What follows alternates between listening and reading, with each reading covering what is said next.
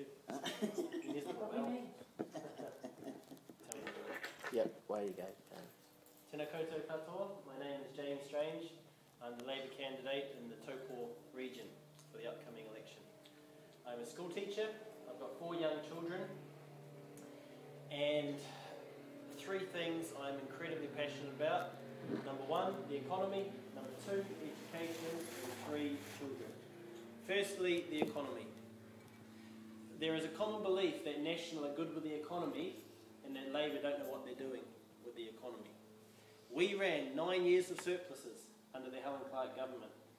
We know how to create a fair economy.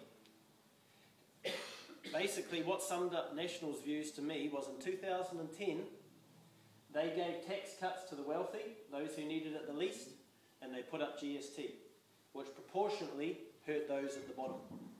National don't care about fairness. They are only out for those at the top. They're looking after their mates. We need an economy that works for all New Zealanders. We need a high wage, high value, manufacturing-based economy. We need to bring manufacturing jobs back to New Zealand, and especially in areas like Tokoroa. It's a disgrace that we send raw logs overseas for other countries to add value, and then we import those products back into New Zealand. It's stupidity. Second one, education.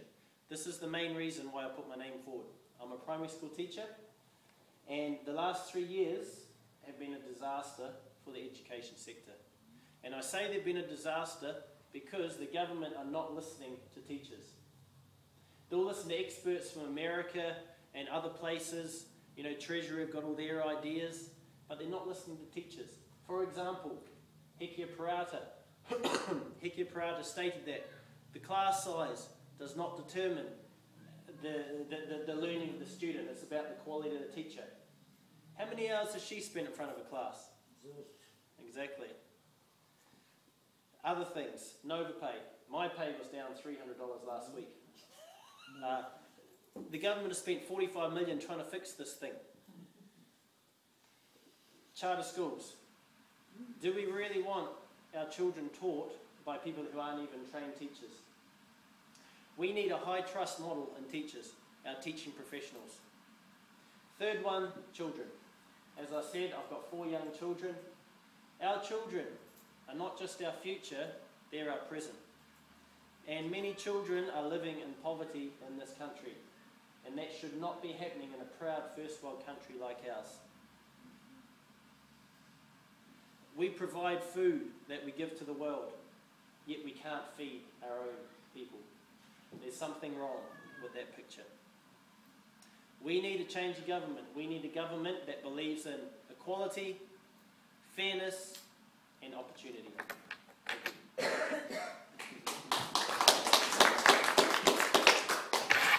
3 minutes of questions. How long to talk for? 2 minutes? Well, longer than that. Yeah, well, the 3 of you never mentioned one thing: safety at work, and that's a big issue, especially for Rachel.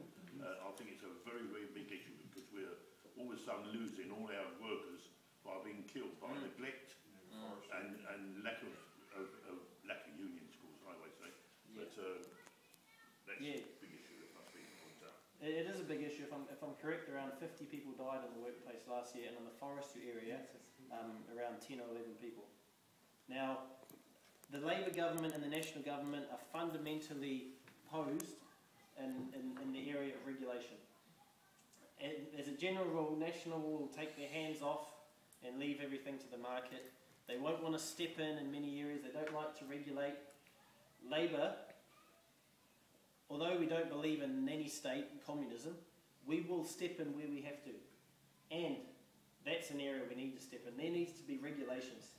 It's not right that forestry workers are working these incredibly long shifts on dangerous machinery and dying. So at times the government needs to step in, and that's an area we do need to step in.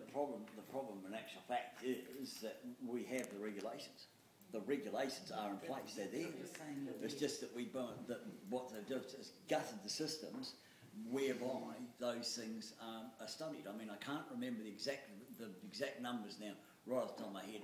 But in terms of inspectors for the mining inspectors, the guys that should have, all right, anticipated what was going to happen at Pike River, just never got anywhere near it. The Americans have done the same thing. I don't know whether anybody knows the numbers of the stuff that was happening in the Gulf when